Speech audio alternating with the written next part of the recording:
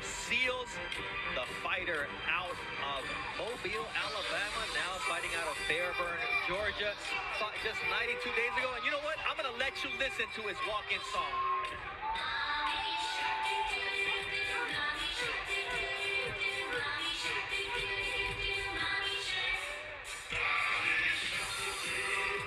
He will have to swim with the Sharks tonight, as that's exactly where Eleider Alvarez, the former world champion, wants to take this man, the former college football linebacker, wants to prove this fiance and everyone out there that he is a legit contender.